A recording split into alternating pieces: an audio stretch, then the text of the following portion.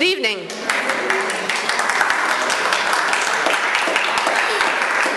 Welcome to the 10th annual Beloit College Duffy Community Partnership Colloquium Lecture. It's hard to believe that it's been 10 years, but indeed it has. My name is Carol Wickersham, and I have the honor as the coordinator of the Duffy, as it is fondly called on this campus, to be able to offer you warm greetings and also to take a few moments to say thank you to a number of important people that need to be thanked. Before introducing our speaker, I want to speak a few moments about those who make the partnerships possible.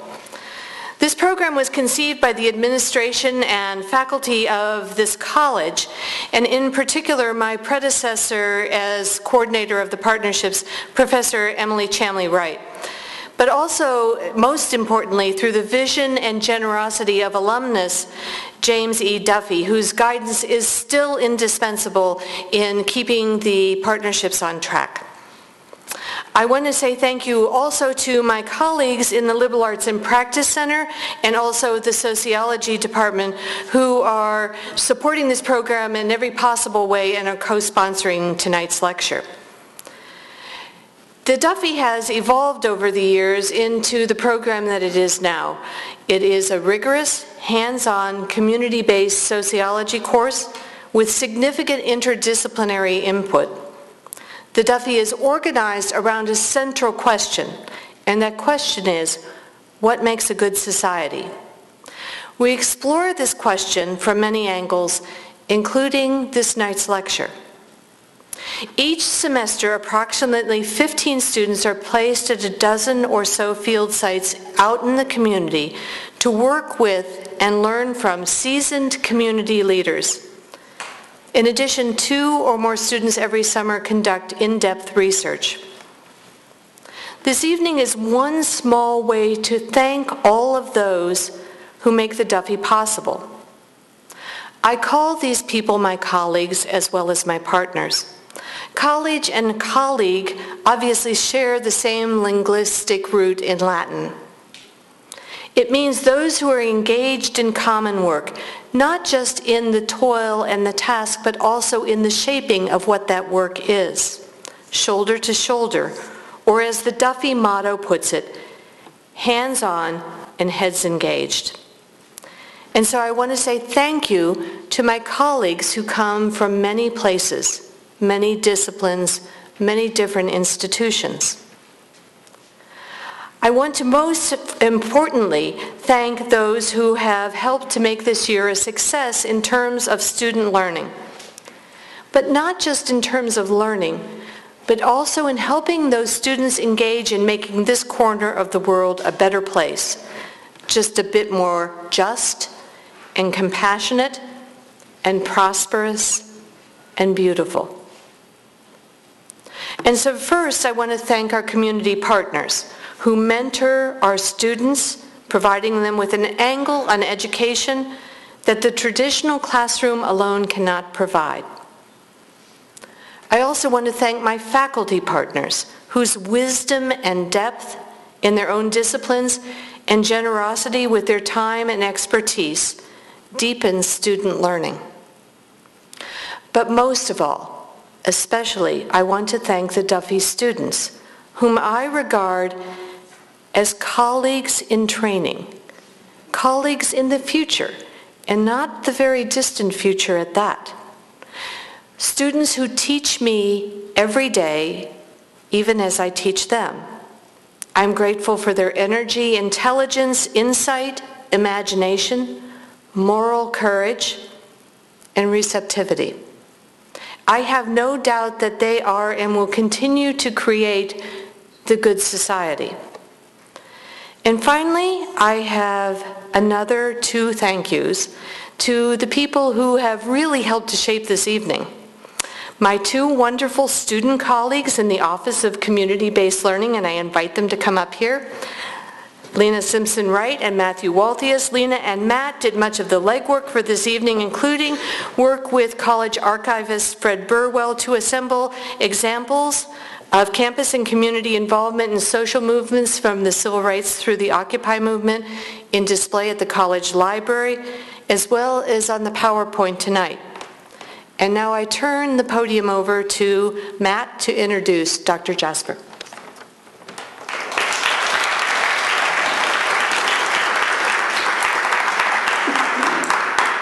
James Jasper attended Harvard College, where he received his BA in economics, followed by a master and PhD in sociology at the University of California, Berkeley. Since 2007, he has taught sociology at the Graduate Center of the City University of New York. He has also taught at New York University, Columbia, Princeton, and the New School for Social Research. He's a former editor of Context magazine, published by the American Sociological Association, in which he published the column called The Fool, where he wrote tongue-in-cheek articles regarding contemporary society. He is author and editor of several short publications and 10 books, including The Art of Moral Protest, and editor of the Oxford Studies in Culture and Politics.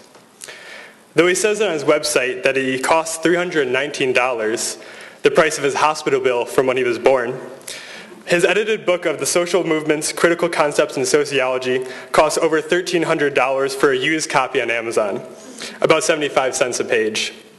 I think you'll agree with me, his visit here is priceless, and please join me in welcoming our 10th annual Duffy Colloquium speaker in his speech, Protests and the Search for Social Justice in Beloit, the U.S., and the World, James Jasper.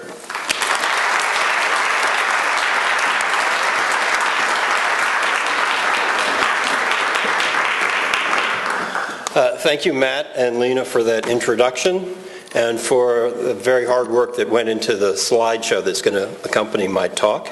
Thank you, Mr. Duffy, for funding this wonderful program for a decade now. And thanks especially to Carol for inviting me here tonight. And I can only marvel that she believes a proper thank you to all the partners is to invite you here to sit through an hour-long academic lecture. Hats off to all of you. It's now been more than 50 years ago that Martin Luther King gave his famous "I Have a Dream" speech at the March on Washington.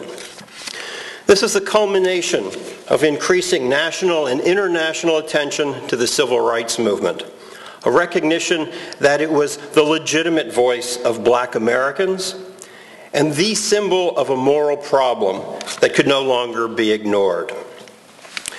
Within 2 years, we had the Civil Rights and the Voting Rights Acts. Of course, within several years, we also had riots in almost all American cities, in which inner-city blacks expressed their continuing outrage at their status and treatment in American society. 50 years is a long time. Politically, we live in a very different world today, in which an African American can be elected president of the United States, in which Eastern Europe has rejoined Western Europe after decades of communist rule, in which old-fashioned colonies, which were still widespread 50 years ago, have largely disappeared. In intellectual terms, 50 years is also a long time. That's 2 or 3 intellectual generations, if we think of these generations as distinct ways of seeing the world, of explaining things, in this case of explaining protest. The civil rights movement contributed directly to the first big intellectual shift. In the 1960s, a young generation of American scholars began to think about protesters differently from how they had been taught. They began to think of them as reasonable, even noble people, pursuing their natural interests in material advancement and political and human rights. In contrast, what they had been taught in the 1950s, more or less, was that protesters go a little crazy when you put them in crowds. They do aggressive things they wouldn't normally do. That they are alienated from their society and their communities, and that they use politics and activism as a way to repair their own self-images, to figure out who they are, to make new friends. In other words, in the 1950s, the standard thinking had been that protesters were damaged people, whether narcissists or social isolates or misanthropes. But no one could think that anymore after looking at the civil rights protesters. The earnest preachers in their blue suits, the young men in white ties, white shirts, ties, and jackets, the young women in their best skirts and dresses, the older women in their church hats. There's never been a more sympathetic group of protesters, or more normal. They came from every occupation in the black community, from every age group. They were the entire community mobilized for justice. They showed all of us that people don't protest because they're crazy, but because they're oppressed. Not because they're alienated from other people, but because they're connected to others. The great change was that protest now appeared a reasonable thing to do, even a cool thing to do.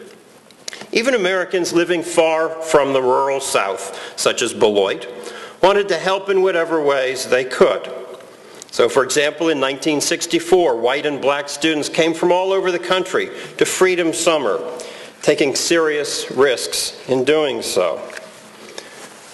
The civil rights movement also fits scholars' views of historical progress, in which one group after another demands and eventually gains inclusion in the political system, in which one human rights abuse after another is challenged and eventually ended. Well, in the U.S., the riots started just as the civil rights movement ended. In fact, beginning only 2 weeks after the Civil Rights Act was signed. But the same new way of seeing things was applied to the riots. These were not alienated, isolated individuals. These were not criminals looking for a chance to steal a television. These were regular people outraged at how society treated them, effectively blocked from normal political channels and economic opportunities, and ready to take risks to show how angry they were about that. Yes, they were mostly young men, always perceived in the media as a dangerous category, especially when they're black. But these were young men who were well connected in their communities, who went to church, who were politically engaged. These were not criminals. In fact, a lot of research was done checking to see if they had arrest records, if you can believe it. It turns out they did not, but this was the expectation that if you were a rioter, you must be a criminal. They're not unlike the young men burning cars in France a decade ago, or those rioting in Britain 5 or 6 years ago. And yet over time, the riots have been written out of the historical narrative, distinguished from the civil rights movement. The Southern Civil Rights Movement was noble. The Northern Black Nationalist movement was dangerous and criminal. Martin Luther King Jr. was fine. Malcolm X and the Black Panthers were not. And most of all, nonviolence is beautiful. Violence is ugly. The riots didn't exactly fit with the new paradigm of calculating, rational people demanding their rights, largely without passions. Now, not only media and scholars, but later social movements helped to rewrite this history and taking riots out of the history. The most dominant social movements of the 1970s and 1980s, like feminism, gay and lesbian rights, ecology, anti-nuclear movements, the sanctuary movement, were all strongly nonviolent and began, in fact, to deny the violent movements in U.S. history that had often had a big impact. Because there's a lot of evidence that the riots had more of an effect than the polite civil rights movements in the civil rights movement in the 1960s. Anyway, we have two classic models of protesters. In one, they're crazy or made crazy when they join crowds. They're disconnected. They're either disconnected from others, loners, unsure of their own personal identities, or they're too connected, following the whim of the crowd automatically without thinking about what they're doing in a kind of group mind. Psychoanalysis added the unfortunate idea that protesters were not dealing with the real world at all, but were using politics to work out their own internal psychic dramas, Oedipal struggles, for instance, or their own narcissism. Well, this older psychological model, as I mentioned, was replaced in the 1960s by a more economic model, in which people are rational, pursuing their individual interests through a variety of political channels, some of them inside the political system and some of them outside it. At the level of organizations in this view, protest groups are like corporations, again, rationally trying to mobilize resources and make something like a profit. Now, this economic model that emerged is a bit more respectful of people than the psychological model, but never quite respectful enough, since it makes people into caricatures, always out for their own selfish benefits. They aren't crazy, in this model at least, but they're not very admirable either. Now, as always happens in paradigm shifts, much was gained, but something was also lost. What disappeared was any attention to psychology, to culture, to emotions, to how collective identities help construct political players. We lost any sense of grievances, that people have reasons for what they do. They have goals, things they want. If GM closes a factory and fires people, they are rightly upset about that. If you take away people's right to form unions, they are outraged. Now, the anger and frustration are obvious in something like a riot, but they're also there in almost all protest. They just don't appear in these organizational economic models that began to dominate and dominated in the 1970s and 1980s. More recently, better images of protesters have begun to emerge, more accurate as well as more empathic. Models of people who are connected to the world around them in all sorts of ways, embedded in the world around them. And this third generation of scholars of the last 20 years see protesters as connected first through shared cultural meanings, understandings. The way we understand the world is something we share with others. It's not an internal, weird, psychological idiosyncrasy. And this includes moral visions. The new image sees people as driven by moral intuitions and principles, not just by self-interest. It also sees protesters as connected through social networks, interacting with, communicating with others in regular ways, following regular patterns, purposive politics. People also develop collective identities with which they identify with larger groups. They feel part of larger collectivities, to such an extent that they're willing to sacrifice for the sake of the group. And these identifications with the group are among the deepest human satisfactions. Because identifications, loyalties like this, emotions like this also connect us to the world around us. Emotions are, in fact, reactions to the world around us and what happens to us in that world. They're not, as the Freudians would have it, eruptions that suddenly bubble up from inside us at inappropriate times. For the most part, we have emotions that are appropriate to the situation we're in. So in all these ways, we've come to see politics as ongoing interactions, relationships, engagements among various players who may cooperate, who may compete with each other in a variety of strategic arenas over long periods of time.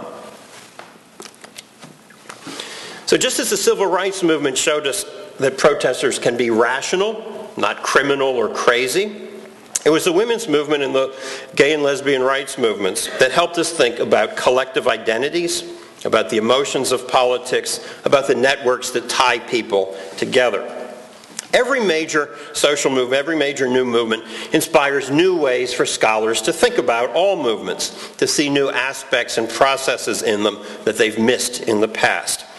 The excitement of a new movement translates into excitement in the study of social movements.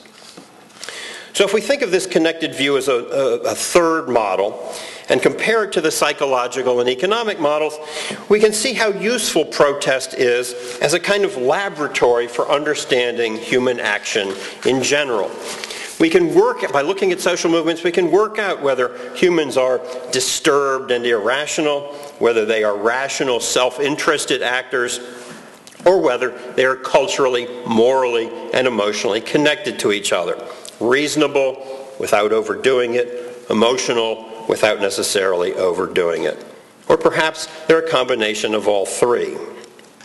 Again and again, social scientists come back to social movements because they're the essence of social life, in that people come together to solve problems, they devote time and money to some collective purpose, they coordinate their actions with other people. This is what social life is all about. So protest helps us ask, what are people like? And why do they do what they do? Now, not only does protest tell us what it's like to be human in general, it's also a very characteristic human activity. People have always found ways to complain, to protest, and sometimes to change what they don't like.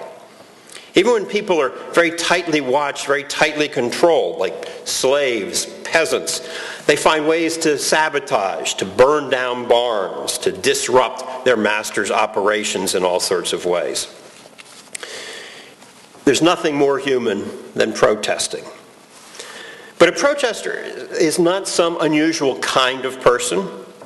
It could be any of us.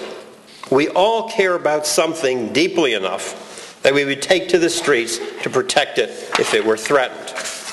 Protesters are those of us who are lucky enough to have found that cause, to be able to live out their deepest moral commitments. As I said, emotions are a central part of what it is to be human, and so they have a central part in this new vision of protest and of humanity. Emotions link us to a series of contexts. Urges such as hunger and pain link us to our own bodies. Reflex emotions like anger and fear link us to events in our immediate physical environment. Long-term affective bonds such as love or trust or respect animate our relationships to a very broad social environment, symbolic as well as physical. And finally, moral emotions like shame or indignation also relate us to a very broad symbolic world. Emotions show why we would care enough about the world to act in it, to engage in political action at all. People go out into the street because they're outraged, not because they calculate that they can get more money that way, not because they're blindly following the crowd. So emotions connect us thoroughly with the several worlds around us, which is why, in the end, emotions promise the most fundamental rethinking of human action, overcoming all sorts of dualisms of structure and action, of rational and irrational that have misled social scientists for so long. Many scholars continue to contrast thoughts with emotions, as though emotions were irrational eruptions that disrupt our actions and disrupt our pure thoughts, a form of the old mind versus body contrast. They exaggerate how irrational and arbitrary and embodied our emotions are. Emotions have been treated as automatic instincts and responses over which we have no control. Political elites have used this contrast to their advantage. They've always contrasted emotions with rationality, and their purpose has always been to exclude various groups from governing. Slaves, women, the working class, immigrants, have all been dismissed as too emotional to participate, too emotional to vote, too emotional to even be fully human. Well, obviously I have a different view. Emotions are vital to how we think, how we evaluate, how we act, how we function in the world. And in fact, the trend in psychology in the last decade or two has been to understand this, to understand that cognition itself depends on emotions, and emotions themselves can be thoughtful, wise, functional even. We see this in terms like emotional intelligence, which has become a popular buzzword lately. I think this all reflects over the last several decades women's greater participation in politics, in management, in public life more generally. This new paradigm can acknowledge that we feel our way through the world, little by little, gropingly, not always consciously, and that we pursue a variety of projects based on how we think and feel. So emotions permeate strategy, but strategy also permeates emotions. We control our displays of anger to present ourselves as a certain kind of person, calm and under control, not threatening. Or maybe we try to provoke the police into anger, looking brutal on television, something that's all too easy to do.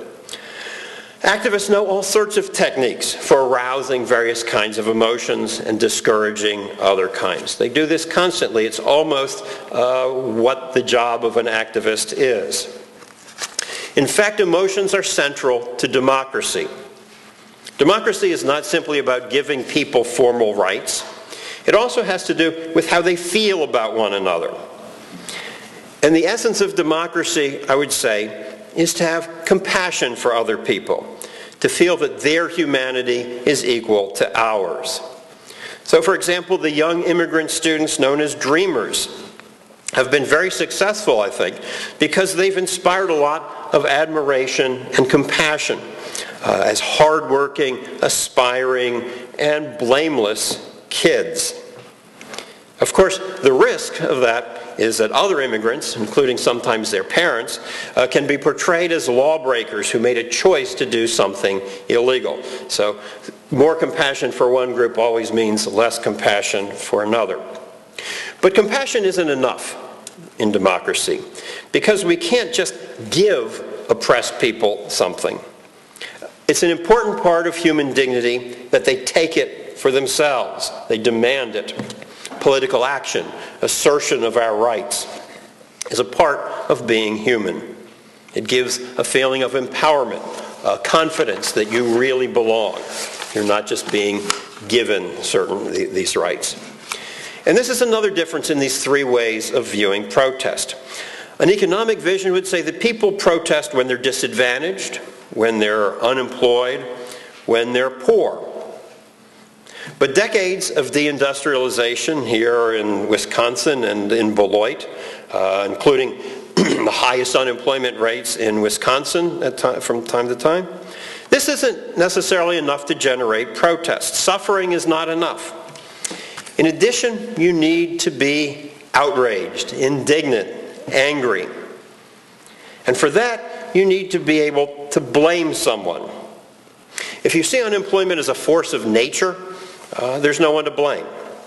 But if you see it as a result of political and especially corporate decisions, choices to move to lower wage parts of the country and the world, you see that things could have been different or could be different, and that some corporate executives have made choices.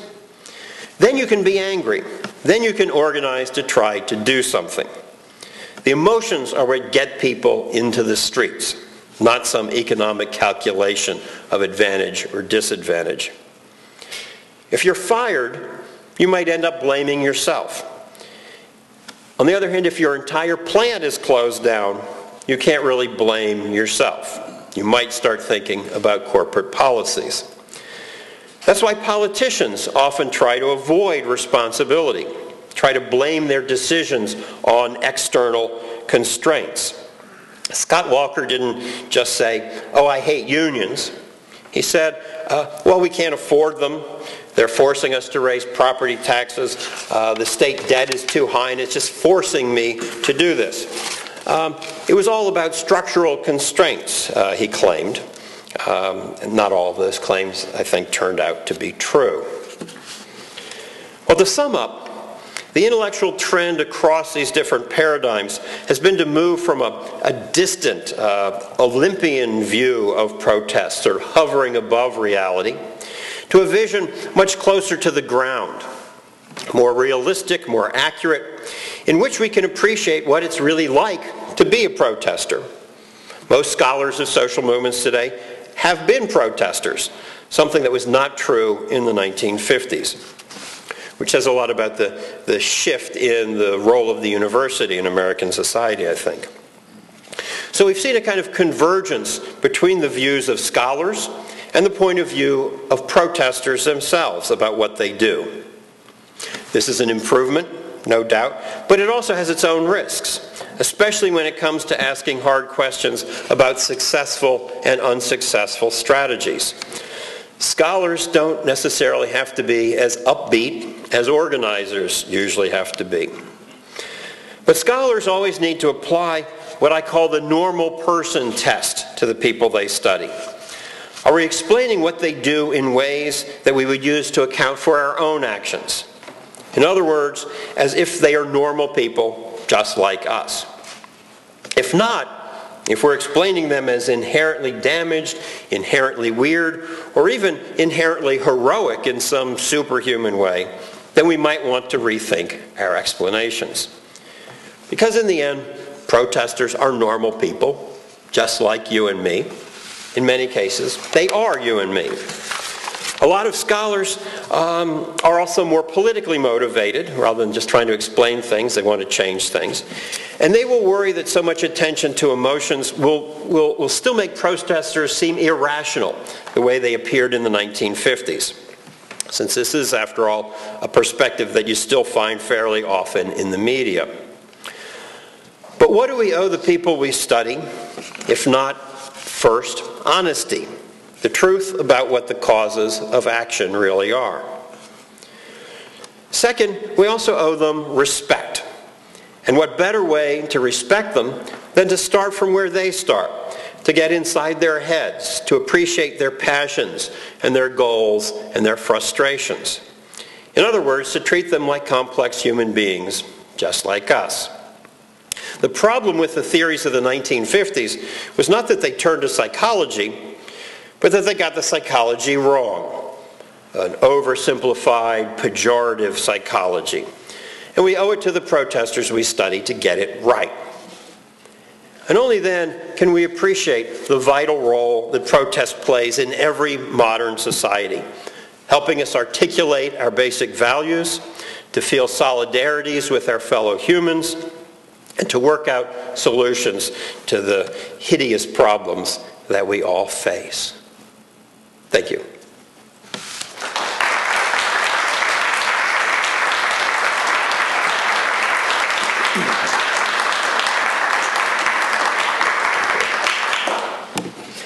We'll take questions, and I'm told I have to stay here to take questions, which feels really awkward, but for purposes of streaming this, I have to stand here where I can't even see most of you because of the light in my face. Tell them to wait for the microphone.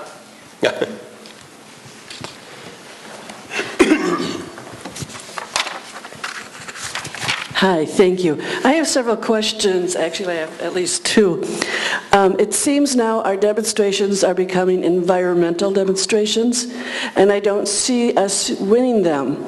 And I'm wondering if it's because we're not just demonstrating against the government, we're just demonstrating against the corporations and people like the Koch brothers, that sort of thing, and that really concerns me. So I think many of our problems are now trying to save the environment. And again, they're trying to make these people look like they're weird, they're odd, they're emotionally attached to the environment when they should be attached to money and business and those sorts of things. So I'm kind of wondering where you think we're going to be going with those demonstrations. Yeah. I agree. It's astounding to me we don't have more environmental protests than we do. And I think it has been corporate campaigns that have sort of worked this little crack, very tiny crack in the consensus of the scientific community about a lot of environmental issues, most obviously global warming.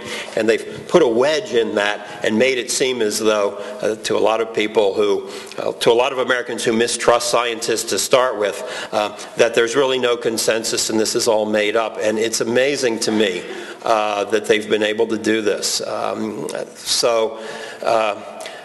Why we don't have even more protest about that, I think it's very frustrating because it's not, it seems like an overwhelming problem. And so I think the emotional dynamic is it feels better in a way to deny it because it feels so frustrating to go out and protest against something that's so overwhelming. But clearly it's a political issue. We're not going to stop global warming by everybody buying a smaller car and recycling and winterizing our houses better. As good as all those things are, we're only going to stop global warming when governments around the world pass policies that, with carbon taxes and so on. It's frustrating why there's not more protest about that, because it's a pretty big issue.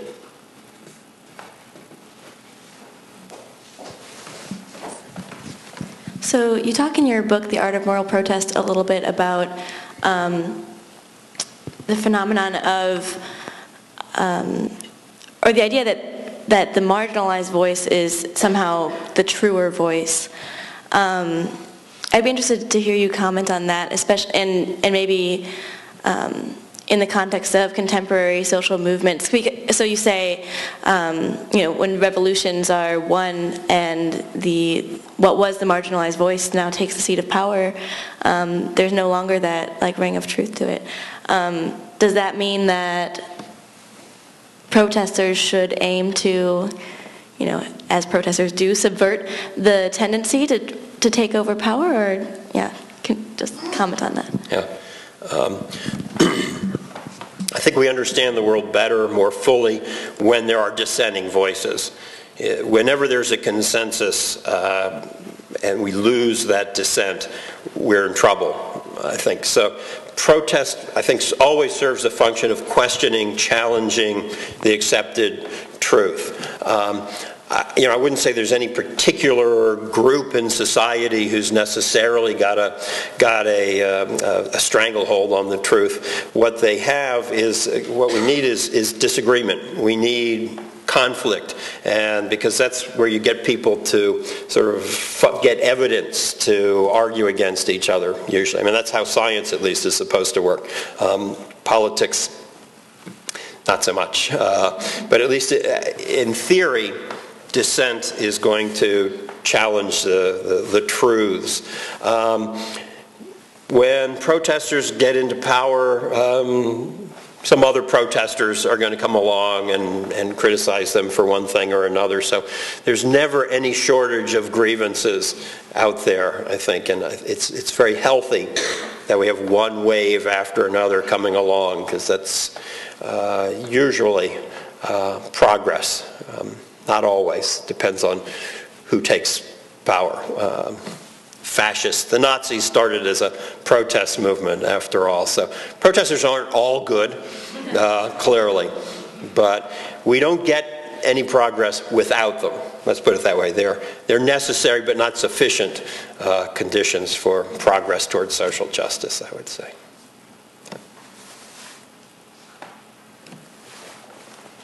Hi. So I was wondering if you could talk more about kind of like nonviolent protests versus non-violent, and I guess particularly in like the eco-terrorism kind of realm of things, and like what you think is like effective, so-called.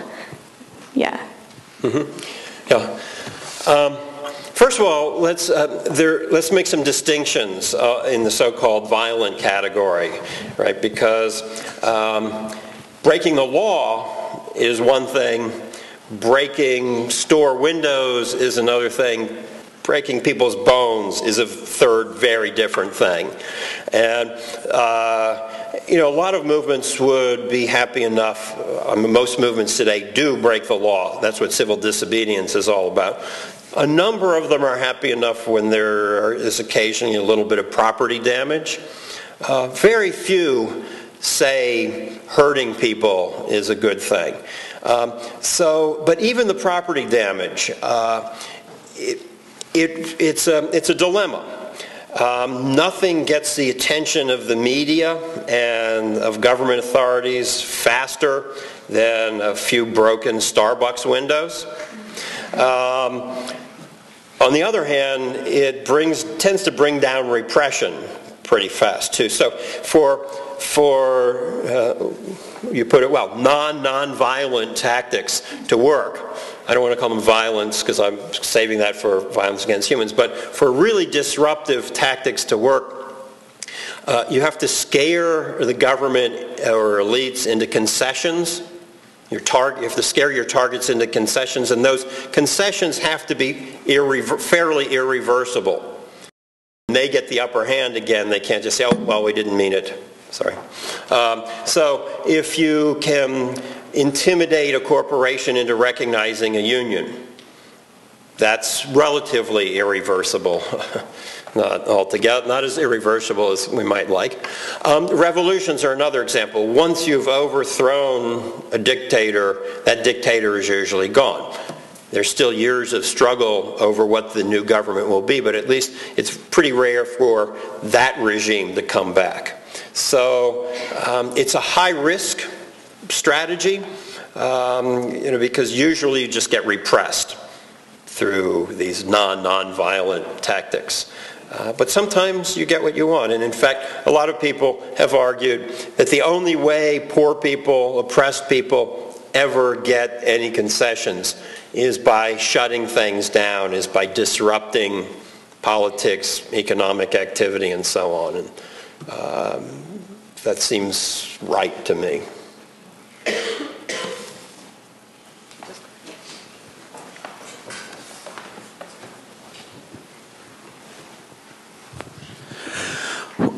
I guess the main change I've been observing, at least in the time that I've been, politically active and aware, is that protests seem to be getting smaller, and that the police seem to be acquiring more tools for repressing them, and corporations and governments are increasingly immune to whatever force we can bring to bear. Our comrade near the top row mentioned how there's been so little won in terms of environmental protests, and that also brings to mind the disproportionate response, the attention the FBI still puts to any environmental group.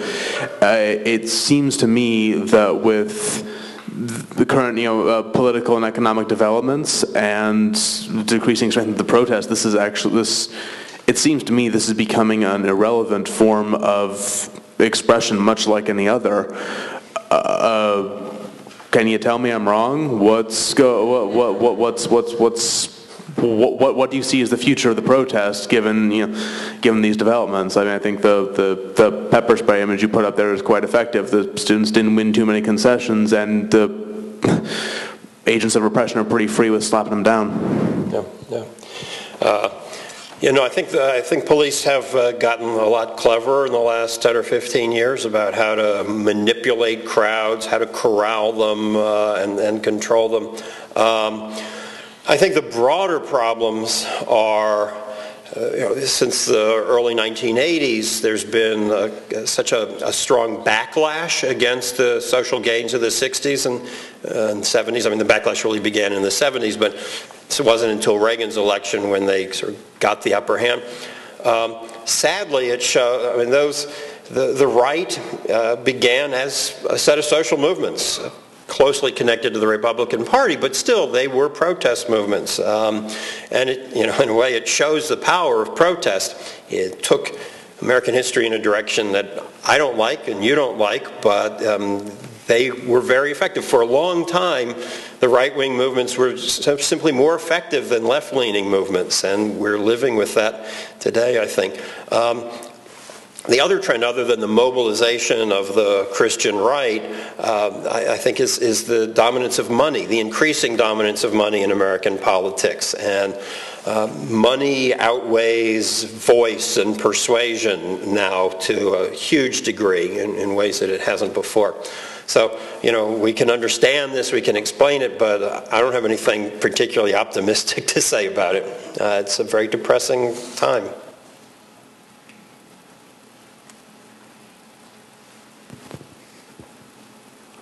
Ready? Okay, so you just said that basically money outweighs everything. So what does that speak for the future of our society if politics can be bought?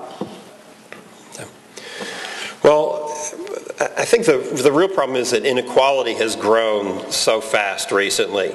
And to put it in emotional terms, what that does, I think, is to kind of put a feeling of shame almost on people at the bottom, and to give a kind of confidence and arrogance to the people at the very, very top, who now can sort of shamelessly buy political seats and have a huge influence in American politics. So, as long as the underlying economic inequality remains so large and continues to grow, we're going to have problems.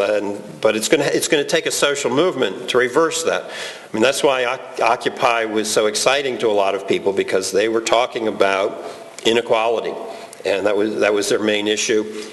They had some impact, I think, in the media. The journalists, serious journalists, started talking about inequality.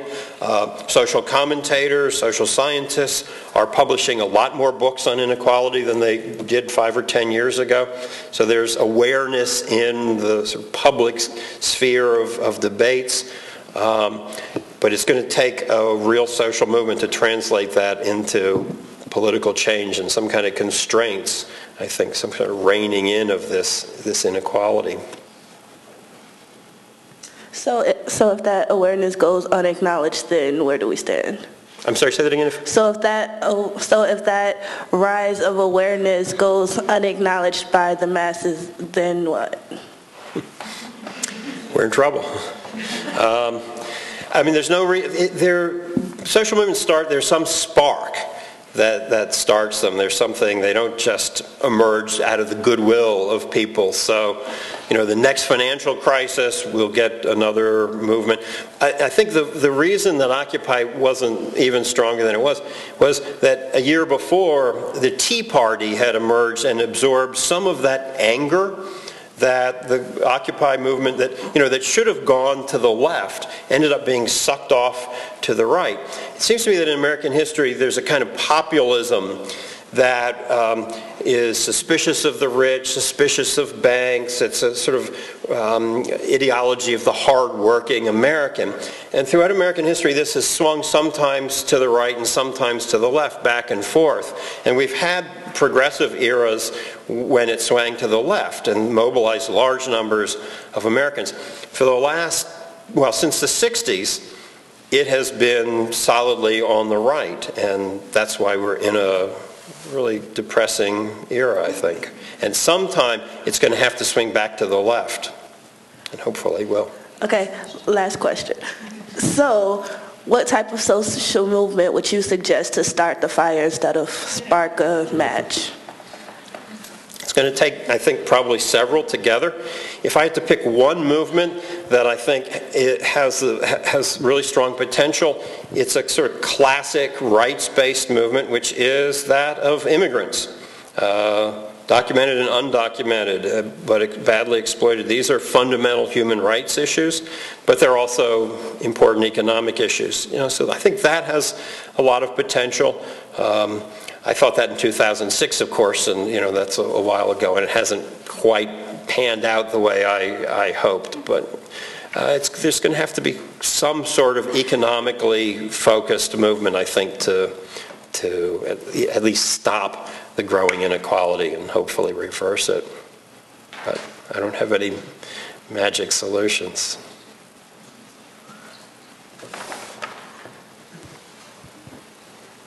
Sure. So first, thank you so much for taking the time to come here and talk about this topic. It's very intellectually inquisitive. So the second thing that I wanted to ask was, you mentioned on your lecture that a lot of the people that start this type of protests are usually minorities, and then the reason that they go to this make this protest is because they've been enraged by some sort of event that they see or that they experience. However, in most of our everyday lives, we experience something or see something that enrages us, but not necessarily do we go all the way to create a protest about it. So I was wondering if you could tell me a little bit more about what are some of the factors that sort of act as catalysts for this protest to happen, and also if ultimately these people are able to get more people involved into this protest, do they, are these people can be considered as leaders, and ultimately do they exhibit more leadership or equal leadership skills as someone in the executive office trying to motivate like a group of people to get involved in their cause that they believe in? Mm-hmm.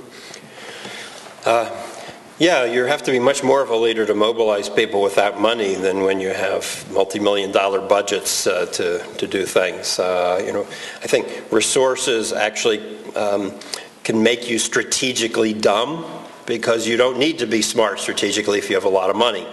Right? If you don't have much money, you've got to be strategically smart. You've got to make good choices. What kinds of things help outrage snowball? I mean, as I mentioned, blame. You know, how you blame your problems or understand your problems is crucial. You have to find individuals. I think you have to find people. Basically, you have to find villains to point to and say these people are screwing us over. Let's face it, the corporate world has invested a lot of time and energy into making us think that markets are just these natural phenomena over which we have no control. Nobody has any control. Jobs flow to Alabama or the Philippines, and nobody can stop that. We have to, in fact, insist that, no, there are decisions here, that markets are heavily manipulated things. If they're not constrained by politicians, they're going to be manipulated by corporations. So the blame, I think, is really important. Another piece is you have to think that this is not just your problem, but there's a whole group of people or category of people whose problem this is, and so you feel solidarity with them. This is why it's very often minority groups of various kinds who can build this kind of collective identity to fight back. So you're outraged not just on your own behalf, but you're outraged on behalf of a whole group. That is a much more powerful moral feeling than just being upset for your own sake and for your own status. So those are two central things, I think: blame and the sense of a group. I was actually wondering, on the topic specific to the United States, I think there's a lot of talk of this generation specifically, like college age or the new people coming around. There's a lot of talk of apathy as being a main driver for no large protests happening. And I'm wondering if that's just something concocted by the media to try and pacify a generation, or if you actually think because of social media or slacktivism, apathy is actually something that is preventing these movements from happening. Yeah. I don't see that. I think most people are fairly apathetic, or at least they haven't been given a good reason to become political yet. And I think that's true in most generations.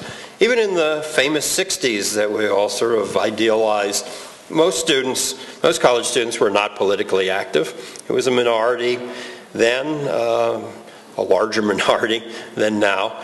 But there are always going to be issues that are going to come along and are capable of breaking that apathy. And I don't think Facebook is going to prevent people from going out and protesting. In fact, scholars of social movements often point to Facebook as a way of mobilizing people, right? Especially like with the Egyptian revolution, people point to the Facebook pages and so on as a way of how people were gotten out into the streets. So technologies are tools that work for all sorts of purposes, one way or the other. So I'm not too worried about that.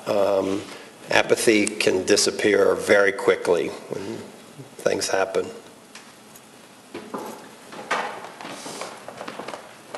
I think we have had a robust and very informative conversation. Thank you so much for helping to spark this great opportunity to have discussion. So will you please join me in thanking Dr. Jasper?